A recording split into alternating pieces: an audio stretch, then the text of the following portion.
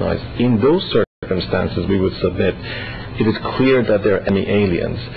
Apart from the question of whether they had the right to apply for Croatian citizenship, and I'm not going to speak here about my own knowledge of what in fact happened subsequent to the armed conflict for those that wanted to acquire Croatian citizenship. But the Eritrea-Ethiopia case is actually far less forceful than this case, because those that were lawfully expelled were in fact dual citizens. I'm not now asking you to compare them, because that's the case you mentioned. You refer to Louterpacht, you refer to that case in your oral argument. I was just wondering whether the reference to that case, to Louterpacht, which is of course already 14 years ago, that whether that would be the guiding principles. But you say this case is even stronger. That's clear. Then finally, one question for Mr. Mikulicic. Mr. Mikulicic, you, when arguing the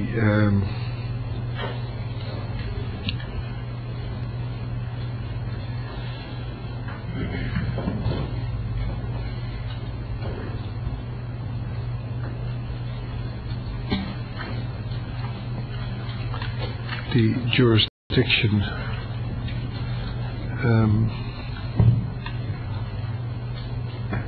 you said the following,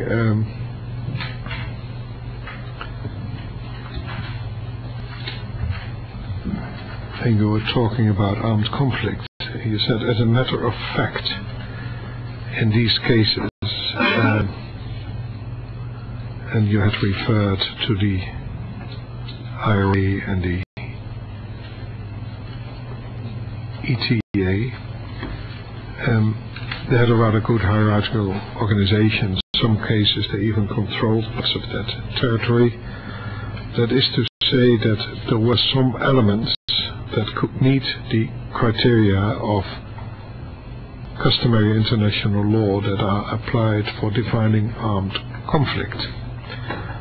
And then you said, however, that never happened, and no international court ever established jurisdiction, which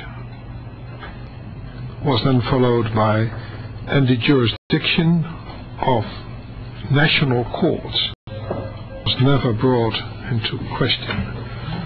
Your last remark suggests that if there's an armed conflict, that national courts would lose their jurisdiction, because national courts, and perhaps my question to you, can exercise their jurisdiction whether there exists or does not exist an armed conflict, of course, depending on the kind of cases they are dealing with, but that could include war crimes or crimes against humanity.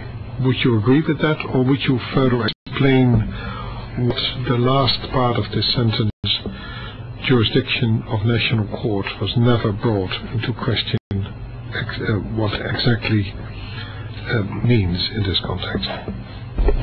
Indeed, Your Honor, I completely agree with your position, and that was not my intention to provoke that questions. It is obviously that national courts has jurisdictions, no matter whether it's a context of the armed conflict or it's not.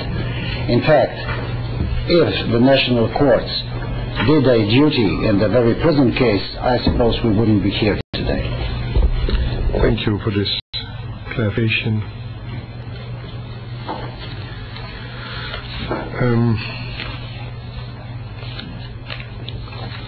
We will conclude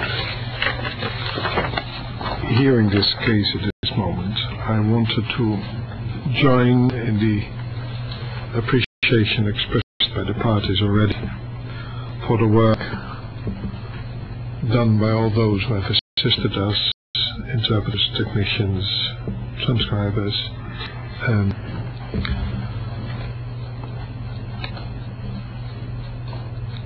registry, have all made it possible to hear this case, which kept us for quite a while in a lot of courtrooms.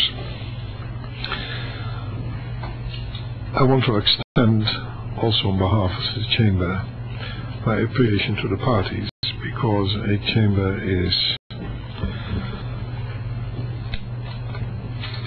limping and paralyzed if it's not assisted by committed and dedicated parties which present their cases before the Chamber. It is to a large extent also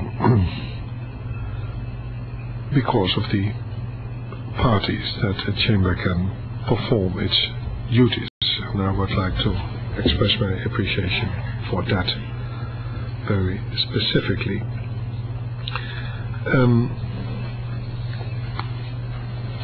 I will adjourn in a minute. The Chamber is aware that there's a pending motion by the Gotovine defense which doesn't need an immediate answer now. It will, from what will follow,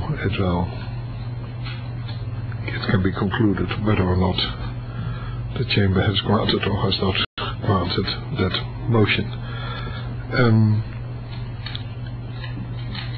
The Chamber adjourns sine die and will deliver its judgment in due course. And the Chair.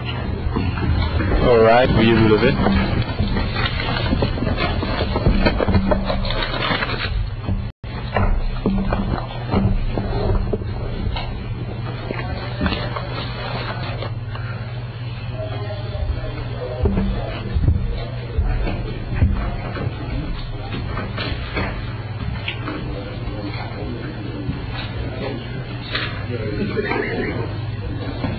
Gracias.